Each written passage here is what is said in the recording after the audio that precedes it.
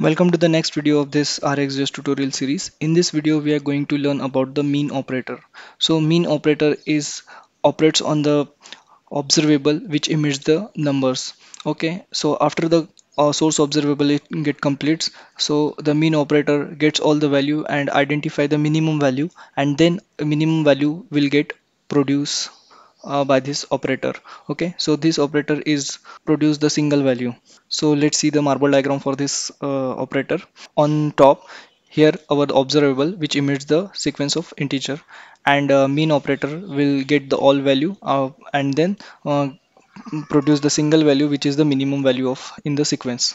Okay, so let's see the syntax for this minimum mean function. So mean function is generic function. We can give the types here, and it takes the optional argument called comparer. So this comparer is used to compare the two objects. If we are working with the objects which is not a number but it contains some fields, let's take an example of person class which having the properties like name, age, and salary. So if you want to compare the list of persons on the basis of age or salary, we can use this comparer. Okay, so I'm here in the Visual Studio, and our application is running on port 88. So I already import the mean and off function. So let's create the source from off function.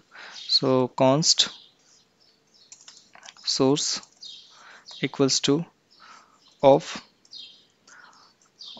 Let's produce the value 1, 3, 5, 2.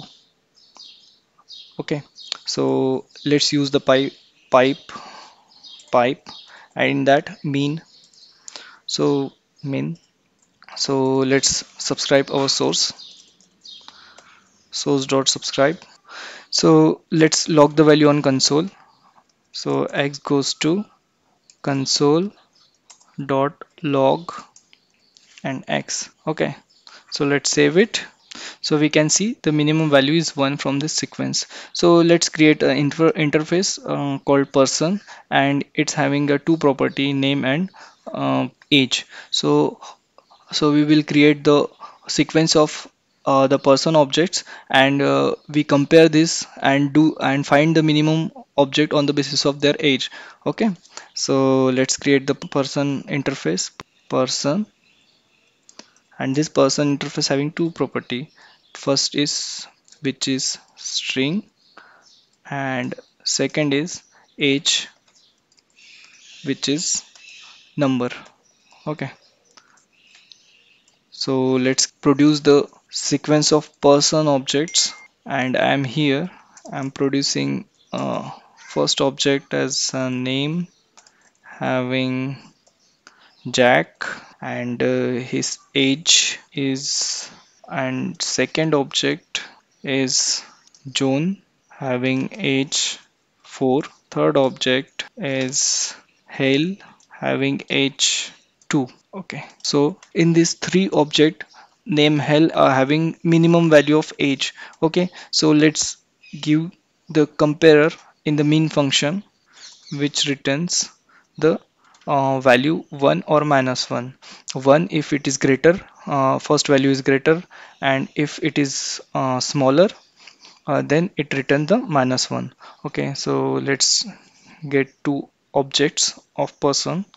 So here x comma y, this two object is a first object and second object of person class.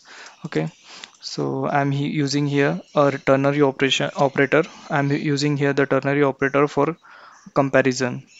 Okay, so return if x dot age is greater than y dot age, then return 1, otherwise minus 1. So let's save it, and we can see the it will this mean object mean operator, we can, and in the output we can see the minimum object from these three objects. So here we can see that the name hell and age 2 is the minimum object in the list. Okay, so in this way we can provide the comparer function. So I hope you learn something new from this video, and Stay tuned for the next video. Thanks for watching.